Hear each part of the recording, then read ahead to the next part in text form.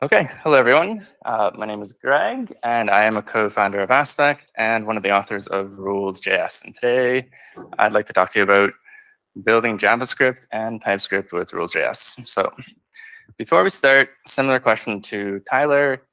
Can you please raise your hand if you've written JavaScript or TypeScript code before? Okay, quite a few of you. And could you please leave your hand up if you've done that with Bazel? That's a lot more than I expected. Well done, because historically it's been a bit difficult. The Bazel support for JavaScript came out originally in 2017 when Google open sourced Rules.js. There was a number of repository rules there. AR and NPM were supported, rules for running and testing binaries, a rule for running JavaScript tools like produce outputs, and some rules for compiling TypeScript to JavaScript. And shortly after it was released is when my journey started with Bazel. I joined the Angular team. That's where I met my co-founder Alex, and I started to maintain rules Node.js. Now, Alex and I maintained this rule set for a couple of years, but in the end, we found that we hit a dead end with it. We made improvements and performance fixes, but we found some intractable issues with the rule set. The main one being performance issues with fetching third-party deps. We had issues with third-party dep resolution, node model resolution, for those familiar with it. And we had some issues with runtime compatibility with JavaScript and TypeScript build tools. So around 2021, Alex and I devised Rules.js, and we started writing it, and it was released 1.0 in August 2022, which is just over a year ago. And we replaced the repository rules with a new one named npm translate lock that adopts PNPM instead of yarn and npm. We wrote new binary rules for running and testing JavaScript that solved some of the compatibility issues that we had. We have a new rule called JS run binary, which is for running tools that produce outputs. And that follows the API closer to what Skylib run binary provides. And we kept TS project. We didn't bring over TS library. TS project is more canonical for running TypeScript. We didn't completely drop Rules Node.js. We still depend on it for the Node.js toolchain, but other than that, Rules.js was a complete rewrite. We also wrote a number of other rules that derive from Rules.js and from its APIs. TS project, for example, is in Rules.ts, which is a derivative of Rules.js. Since this rule set was released, we've seen steady adoption. You can see that little spike in August 2022 when we released 1.0. And I think it's currently around 245 stars on GitHub. And in terms of users, I went through all of the companies that we work with on GitHub and interacted with on Bazel Slack, and counted over about 100 companies that we know of that use Rules.js. There's probably a few more that we don't know about. So if you are using it and you'd like to talk to us, then yeah, come find us after this talk or at the conference. The community support for the rule set is mainly on the JavaScript channel on Bazel Slack, which has over 1,000 members. And out of the 6,000 in Bazel general, that means that about 1 in 6 Bazel users is interested in JavaScript support for Bazel.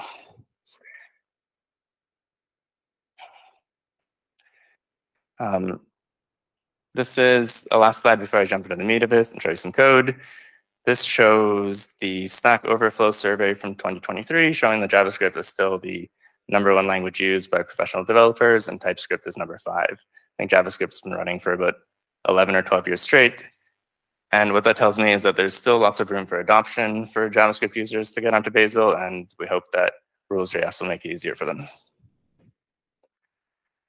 So the first problem that we found that we wanted to fix with Rules.js was performance issues with fetching third-party deps.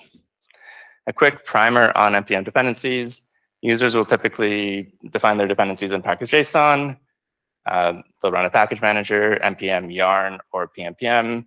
That creates a lock file, and it lays out a node modules folder on disk in their clone, which will typically get ignored, not chipped into the repo, but then Node uses to find those dependencies at runtime.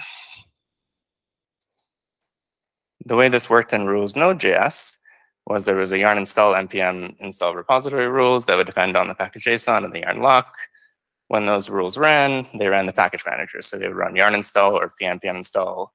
The package manager would then lay out, first it would fetch the defs from the internet.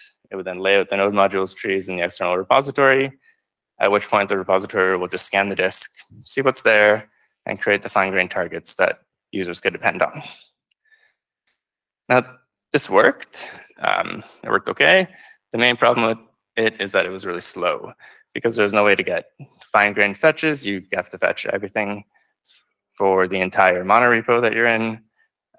You also have to lay out the entire node modules, and in large repositories, there can be tens of thousands of these and gigabytes of data. So with rules.js, what we did was we depended instead on the pnpm lock file. And pnpm lock file is unique. Not only does it give us the full list of the transitive closure, all the dependencies that we have in the repository, it also gives us what npm deps depend on what other deps, so we can build the graph. We know what users depend on as well from the lock file. So to accomplish this, we actually wrote our own YAML parser in Starlark. It would be nice to have it in Bazel core, but it wasn't there. So we wrote one of those. And after parsing the lock file, the repository will generate a function called npm repositories that has individual npm imports so that you could fetch your deps fine-grained using the Bazel downloader in this case. When we ran benchmarks on this, it turned out as expected. In this test case, yarn and npm install rules have to install the whole node modules, no matter what you run in the repository, whereas npm translate lock would only need to fetch and install the dependencies that you're building with for the target that you're running. We also wanted to provide a upgrade path for users. So if you're depending on yarn or npm either from rules Node.js or from a legacy repo and you want to go into Bazel, but it's hard to get onto pnpm, you can actually put the yarn lock file inside the repository rule under the hood. When that executes, it will run pnpm import, which generates a pnpm lock file. At that point, that file is actually written back to the user's repository. The repository restarts, and then it parses that YAML and generates the npm import statements. To make this efficient, we did something unique here. When the pnpm import bit of that rule runs, we actually generate a manifest that contains all the inputs of the repo rule and their hashes. We write that to the user's repository. So the next time the repository runs, it knows that the lock file is up to date, and it doesn't need to run pnpm import again at that point. There's another interesting thing we did with this repository rule, and this is mainly to keep the code clean and maintainable, is we came up with a pattern for Starlark classes. So a bit unique here, but basically it's a struct with a new function. It's a constructor. You can pass parameters. It'll return another struct that contains functions with lambdas that will bind the private data. And so that allowed us to keep the code a little bit cleaner and more maintainable, especially for the complex import part of that rule. Okay, so moving on to the second bit that we solved with rules.js, issues with third-party dep resolution. Yeah, good on time.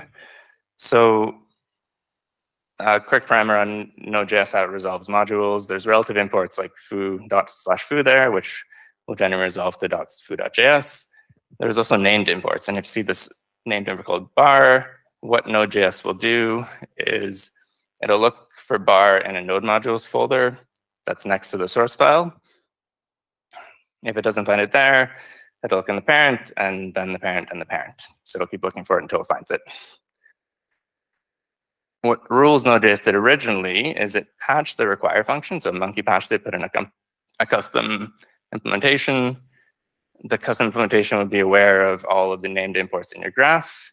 It would know where they are in the external repository, and it would simply return the entry point to that named import.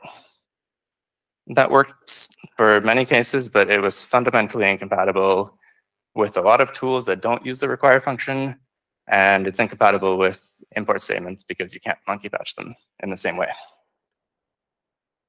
So the next approach we tried with the rule of Node.js originally was runtime linking. If a Node.js binary depended on a npm dependency, before we hit the entry point of that binary, we'd actually create the node modules folder and symlink that to a location that it could find it. That made the problem better for a lot of tools, but it had a lot of corner cases, and it wasn't Bazel idiomatic. Had trouble with gen rules in general. You can just pass a Node.js binary to a gen rule. It just wouldn't work. So with rules.js, we fixed this problem in a principled way. What we did is we just made node modules outputs in the graph. So when you run the repository rule, it generates an npm link all packages function. Inside that function are individual link packages. Linking is when you put the package in node modules. And then you simply depend on the packages you want to in the data of your binary or your build rule. And this supports lazy fetching, so it only fetches the packages you depend on and only links the ones you depend on as well. So the final problem I want to talk about is compatibility issues with JavaScript and TypeScript tools. This is primarily caused in the old rule set by separate source and output trees that Node.js tools were not aware of. I think the easiest way to illustrate why this is a problem is there's two TypeScript files here, one foo.ts and one bar.ts, where bar depends on foo. And there's two TS project rules to compile that TypeScript to JavaScript. When the first TS project executes, its input is foo.ts, and it outputs, as you'd expect, a foo.js and a foo.d.ts, which is the typings for foo. And that goes in the output tree. And when the second TS project executes, it depends on the typings of foo, but bar.ts is still in the source tree. So when the type checker looks at it, it's this TypeScript in this case, it wants to find a relative import called foo beside bar, but it can't find it because it's in the output tree. So the problem here is that you can make this work. We made it work for TypeScript because you can tell TypeScript to look in different places, but you have to make your tools aware of these separate trees, which Node tools generally are not. So the solution here was simple, a bit unusual perhaps, but what rules.js rules do by default is they copy the source files that are inputs into the output tree, and then when the action runs, you're actually depending on the output version of that source file. And so when you do it that way, when you finally get down to type checking bar, the typings for foo are beside bar.ts, and the type checker is happy. And that is the end. That's all the time I have for today. I could talk for a lot longer about rules.js.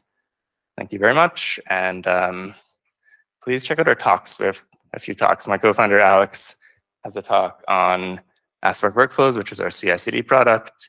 Alex and I are hosting a JavaScript Birds of a Feather session tomorrow as well. So if you have more questions about rules.js, we'll be there. And on day 2, Alex has a talk about being an imposter. He also has a Birds of a Feather session for Bazel rules offers. My coworker, Derek, has a talk on Bazel, which is one of our rules that we maintain. And coworker Matt, who's in the audience, has a talk on RulesPy, which is our Python rule set. Thank you.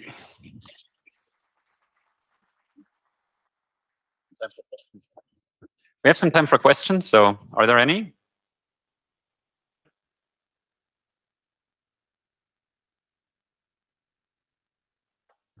I'm interested in the copying to generate trees. In other rule sets, I've seen people like build symlink routes separately, like a clean directory and put stuff in. Can you talk about the differences there?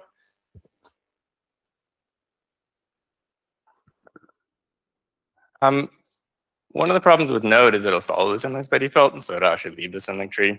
And unrelated to copying, I made another rule called JS run dev server, which actually copies the run files into another folder, which is a temporary directory just so they can be watched, because Node does not very happy with watch mode when it's looking at symlinks. But in general, there's just a lot of corner cases with that. We find it a lot simpler as a default to just copy the files. The rule set allows you to opt out if you want to do something else, but that's the default that we went with. More questions?